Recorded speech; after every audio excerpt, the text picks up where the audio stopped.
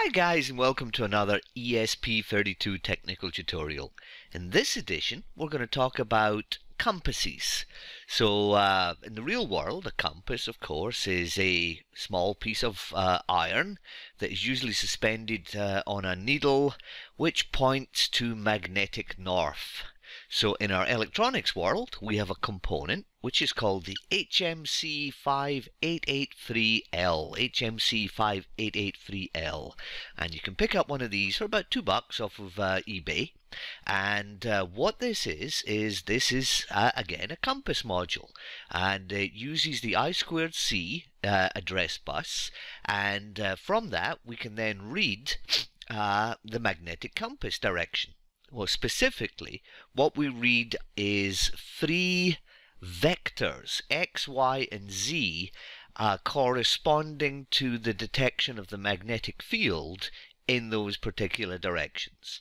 Now, if our module is flat, horizontal to the plane of the Earth, then that means that we will be measuring only the magnetic fields in the X and Y direction, which will be our usually due to our magnetic field of the Earth, and hence point to magnetic north.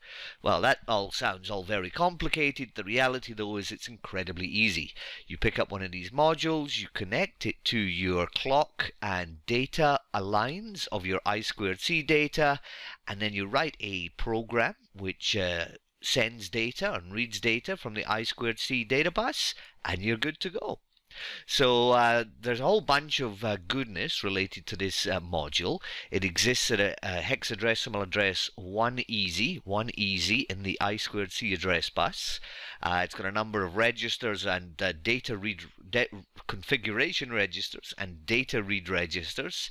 And when we use this module, we can read back the X and the Y magnetic field strengths as vectors. And then using this equation, we can then calculate the angle of the magnetic field relative to the horizontal, and that corresponds to the angle to magnetic north. So again, still a lot of words, but this is how it looks when we are wired into our ESP32 environment. Quite literally, all we have to do is connect power to it and connect it to our clock and data lines. From a program perspective, still pretty easy stuff.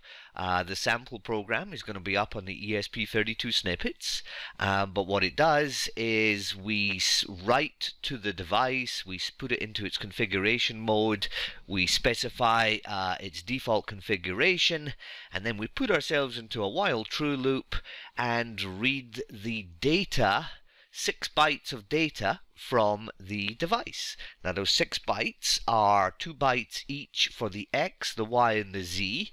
Gives us a 16-bit value for X magnitude, Y magnitude, and Z magnitude. And then we calculate the angle, we log the angle, we sleep for a second, and then we repeat.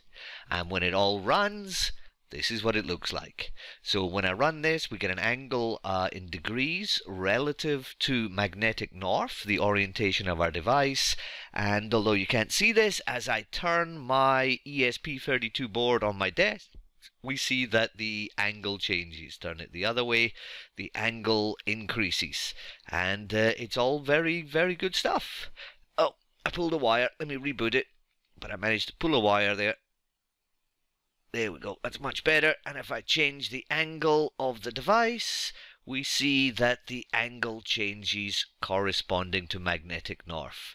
Now, of course, if you place a magnetic field of other descriptions near it, this will also read those magnetic fields. So when you're testing this out, make sure you're not testing it near other magnetic sources, otherwise your readings either won't change or will be horribly skewed relative to compass readings. But this is this device, this HMC5883L, is probably one of the easiest devices to configure for I2C, so I suggest you get yourself one of those. They're only a couple of dollars on eBay. Go read the data sheet, have a good study at it, Google on the web, you'll find lots of tutorials.